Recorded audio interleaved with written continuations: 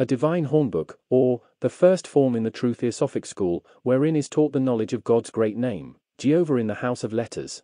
As a good help to know God in nature and creature through the chief of sinners, the unworthiest of all God's servants, his Majesty's loyal subject, and every man's brother. H.L. Gloria in excelsis. Am not one he that filleth all things? London, printed for the author. 1688. To the reader. Courteous reader. That God made the ear, the sacred scripture asserts, and shall not he hear in our hearing? Yea, he made all things, and in through and by all our senses, he informs such as are vessels fit for the master's use. It is mere atheism to think God, when he had made this world, went out of it, and left it to his creatures to dwell in it without him. Oh no, in him we live, move, and have our being. He is the fountain of all life, and is all hearing, all seeing, all smelling, all tasting, and all feeling, and we are and have all from him who is and filleth all things. But so far is man gone outward and become dust, that he is insensible of the life of God, and knoweth not that God liveth in his life. And therefore when the scriptures say God purchased his church with his blood, we understand it only imputatively. When the scriptures say it repented God that he made man to dwell on the earth, we are apt to think him to be altogether such a one as ourselves. And when we read, God is not as man, that he should repent, then we think that all the evil we meet with was by him decreed, should come upon us from all eternity. And all this, and almost every text else we abuse for want of knowing man's going out of God's will into his own, is the real cause he ever knew evil. And by a continual progress of going out from God into himself, from Adam even to this day the proverb is verified, he that lives longest must fetch his wood farthest. Happy days all men would have, but few was ever persuaded to go into that country where true happiness is only to be found. If then it be yet possible to persuade any to return to God, he is told demonstratively that he is not far from every one of us. We cannot pronounce or spell one word good or bad without him, which shows the word, which is God, is in our mouths, as well as good thoughts proves him in our hearts. Return then to God and make him no longer serve your sins, by harboring hard thoughts of God and thy brother, nor speaking ill of anything. But study to manifest thy love to God by doing good to thy brother, and thou shalt receive good from him that is all good. Farewell. A. God in invisibility or tri-one being. B. C. D. The three principles in the divine nature, the divine soul, and Mercury. E. The word or seed and form of God, superessential Jesus, whose outgoing hath been from eternity, the word by which he made all that was made.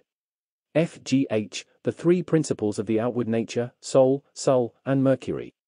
I. The unchangeable will to the begetting of his Son, the brightness of his glory. K. L. M. N. The four forms that constitutes the soul of the world. O. The Almighty Son of the Almighty Father, the second person of the Trinity. P. Q. R. S. T. The five senses, hearing, seeing, smelling, tasting, feeling. V. The Holy Spirit eternally proceeding from the Father and the Son, and is God, the divine breath of God, who is the life of God, and all that liveth. W. X. Y. Z. The four elements, fire, air, water, earth. B. Aries. D. Taurus. F. Gemini. H. Cancer. K. Leo. N. Virgo. P. Libra. Q. Scorpio. S. Sagittarius. T. Capricorn. W. Aquarius. Z. Pisces. C. Saturn. G. Jupiter. L. Mars. M. Sol. R. Mercury. X. Venus. Y. Luna. Cross signifies the free gift of the Father in the offering up his Son for our offences, and that we must crucify sensuality ever we attain the spirit of understanding. A. Signifies God received up into glory in the person of the Lord Jesus, who is called Christ. A. Signifies God in Christ in us, when used in the spelling of any word, and so doth all diphthongs. 9's this world's number. More cannot be found. 10th number's God's. He is in nature round. All is of God, it's but the bark we see. God is the marrow and the pith of the tree. By this we see, that great Jehovah dwells in thy book of nature, and all words he spells. Nature without God, gives no sound at all. Nature is nothing, great Jehovah's all. Man is but dust, a vapor, and is vain. Consonants nothing, vowels words maintain. Nature's God's veil, it is his tabernacle. His name's in nature, 'tis both in and stable. God's nature's light, and she is his back parts. God is the skill by which men find all arts. God is the power, nature is his hand. by which all's done, he doth all command. Then no proud dust, whatever thou dost do. In thine own will, becomes thy sin and woe. For nature's gods, to him all powers belong. His will must rule thee, or else all goes wrong. Thou art no priest, nor levite, nor est lot. Within this land, if thou hast God forgot. Like the Gibeonites, have leave a while to dwell. Water to draw, out of true Jacob's well. Hew wood for thy Levites that on God do wait. Else an usurper God declares thee straight. Thence in thy master, he thine house pulls down. Lays thee in ashes, and in sorrows drown. Then though thou gnash thy teeth, cry loud and wail. God hears thee not, it cannot thee avail. He would have heard, in through and by thee. Thou hard'st thyself, with God would not agree. Self thou hearest still, and evermore shalt do. Each self is self, and this most men undo. Self's only sin, all action serveth God. Self is the gaoler in thy true land of Nod. Saturn's the seal the king sets on the door. Satan's thy fiddler, he doth cry and roar. Let God then work his pleasure with his own. Debase thyself, set Jesus on the throne. Then God will hear thee, and hear in thee too. See, smell, taste and feel, then all is well we do. If thy will's God's once, and God's will be thine. When nature's gone, in God then thou shalt shine. Go where thou wilt, thou hast an open door. Art still in God, cause God's in thee before. There is 12 gates, we understand by thy signs. There's 7 spirits that in one combines. There is 5 senses, 3 principles is all. God is the center, and he is the wall. Creatures are stars, and glorious to behold. God and the Lamb can never be controlled. Prepare thyself then for his habitation. By serving him in every place and station. Nothing's without God, yet this world by sin lives to themselves, and knows not where to find him. Wilt thou yet learn? Then cast thine eye below. See his great name is in thy criss-cross row. Aiou his great name doth spell. Here it is known, but is not known in hell. Then while thou livest, take it not in vain. Least when thou art dead, do feel the hellish pain. His name is sweet, harmonious words do raise. Wrath it is dumb, and never can God praise. In him we live, and now may him adore. One sealed in wrath, are dead, and know him no more. God's in the world is not in God. If out of God, thou art in the land of Nod. An explanation of the table. A. B, C, D. E. F, G, H. I. K, L, M, N. O. P, Q, R, S, T. U. W, X, Y, Z. Note, A, E, I, O, U being taken from between the consonants are found in 5 divisions. The first 2 divisions consist of 3 letters, as appears, B, C, D, and F, G, H. The third division of 4 letters, K, L, M, N. The fourth of 5, as P, Q, R, S, T. And the fifth of 4, as W, X, Y, Z. Take then the central letters out of each division, and they are C, G, L, M, R, X, Y, where we find just the number 7 and no more. Then what remains are B, D, F, H, K, N, P, Q, S, T, W, Z. Which are 12 in number, and no more. The 5 vowels being the letters that spells the great name of God Jeova, are thus placed, the central letter is I, and the first is A, put that which in the alphabet is first, last. And the central letter first, and then they stand in this order, Jeova. Also this world having but the number 9 in its arithmetic, we understand the first division aptly shadows out the divine soul, Sol, and Mercury. The next division being 3, signifies the natural soul, Sol, and Mercury.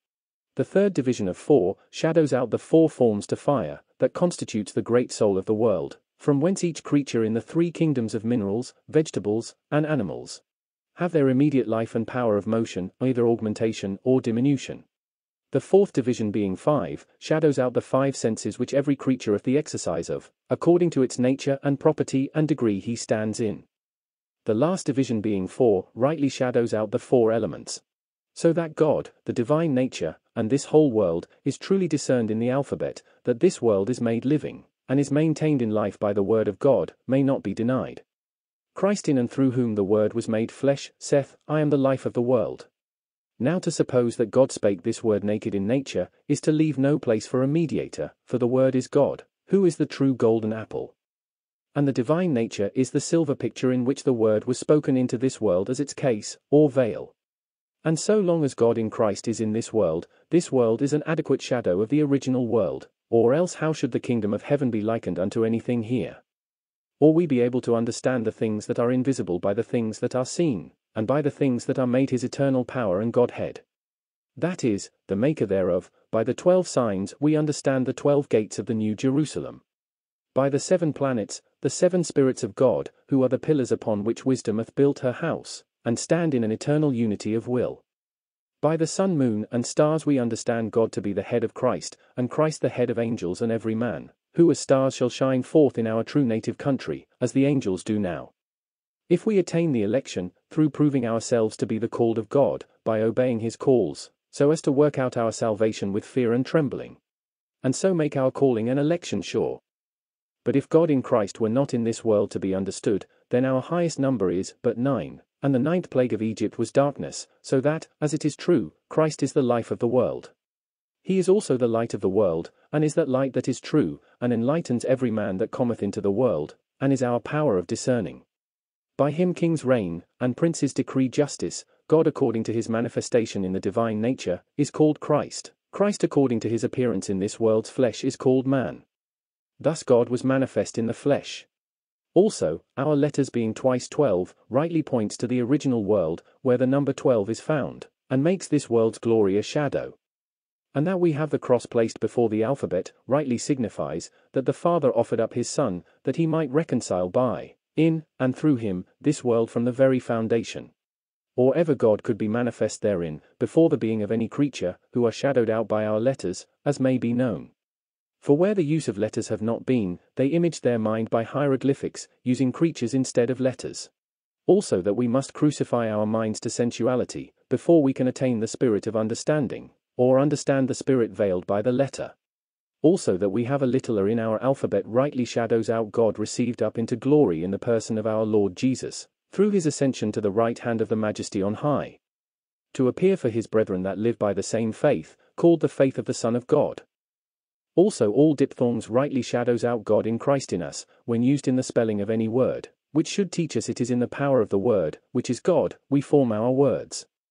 These things the Antients no doubt did well understand, who first devised the use of letters. For it is unreasonable to believe that they were placed in this most excellent and significant order by mere chance, though it hath perchance by us been little understood. Is it to our praise, that we so little value our ancestors, as to throw away what we understand not, under the notion of popery, but ought to try all things, and hold fast that which is good? And if the learned will look into this work, they may, and I question not, but more will be found, to the glory of God. Also, it is seen there is but 2 numeral letters in the 5 vowels that spells the forever blessed name Jeova, and they are J and V, which make the number 6 and no more. Pointing out that God's rest is not in this world, but that hitherto the Father worketh in nature, and therefore Christ worketh. Until we are gathered up into the Spirit, we are strangers to God's rest, and toil and labor, eating our bread in the sweat of our brows, and have need of literal verbal teaching. Also it is hereby evidently understood, that all that this world gives or can give, is but bestial, and therefore the number of a man, that is a child of this world only, is 666. For he hath all the 3 principles, and is a continual worker for life, so that he cannot attain the 7th day, but is shut up under the covenant of works. Notwithstanding he is a worshipper, it is but in the worldly sanctuary he worships, and only knows God manifest in the outward nature and creature at the best, and cannot see within the veil. And the most, only worships the beast or his image. All which is promised to be lively explained in our next, if this be bid welcome.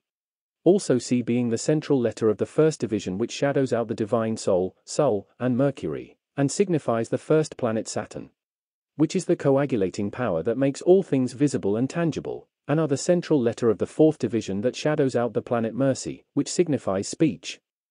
It is yet far more evident that God is both the maker of all things, and is the power of speech.